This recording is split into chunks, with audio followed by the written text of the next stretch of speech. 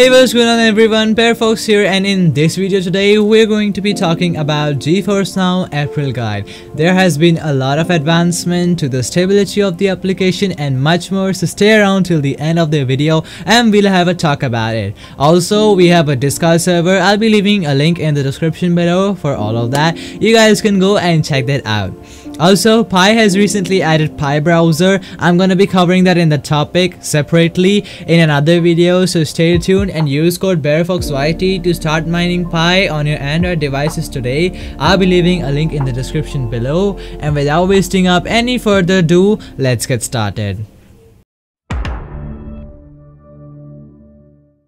Starting up with the video, firstly I wanna talk about updates. Firstly, this month's update takes more over to Mac and Chrome OS, since Mac owners will now see latency reduced up to 16 milliseconds in all games. Also, they have added adapted VSync that helps reduce stutter on poor network connection without affecting latency, but with a set of games including CSGO, Apex Legends, Rocket League and Destiny 2, and they plan on to add these settings to more other games. Secondly, Chrome OS users can now create desktop shortcuts to launch games directly. They have worked a lot on bug fixes. I'll be leaving an image on the screen right now. They have been really working on it, and just as we expected.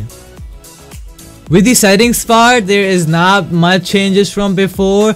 But if you guys haven't watched the previous guide already, I'll be leaving a link to the video in the I button or in the description below. Watch the video and it will help you. But I'll be adding a few things to Geforce Now. That is, if you go into your settings and you guys see the server location, putting that on auto is way more better than manually selecting the servers, because they have added some trial servers such as Singapore and South Korea.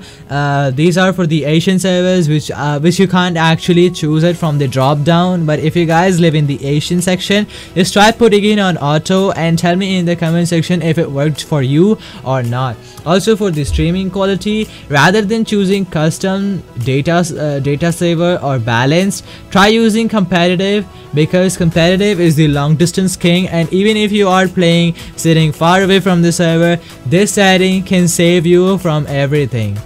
Also guys, I have made a video on how you can actually enable direct mouse input for your Geforce Now, so watch that video. I have left a link in the description below for that video. Make sure to go and check that out. It's gonna be drastically reducing your input delay to the game. So I don't know if you guys have noticed it or not, but in the settings, in the connection part of Geforce Now, they have added the Epic Games. So what you can do is basically link your Epic Games profile, and then you can get rid of signing in Epic Games each time you started playing Fortnite or any other game hosted or you own in Epic Games Store. So this is basically, I don't know if they have added it in recent update or they have added it ago that I have missed to cover in the previous video, but whatever, I feel that this is like completely amazing thing that you guys can, that this app can offer to you guys. And for some reason, if it doesn't save your credentials, don't worry, just reinstall the app using a VPN. Make sure that your VPN uses an American server, so you guys can have the better version. So that concludes today's video guys. I hope that helps you. Make sure to leave a like and hit the subscribe button. Also, don't forget to start mining Pi, as it is an amazing form of cryptocurrency. I make guides like this every single week, so just consider subscribing to the channel guys. And if you want a more detailed guide, comment down in the comment section below that you want a more detailed guide, and I'm gonna be making it for all of you guys. So this guide was just a brief overview of what has done in Geforce Now, and if you guys wanted me to cover it briefly, I'm gonna be doing it in the next video. See you guys. Until then, stay tuned, keep watching Barefox, and peace out.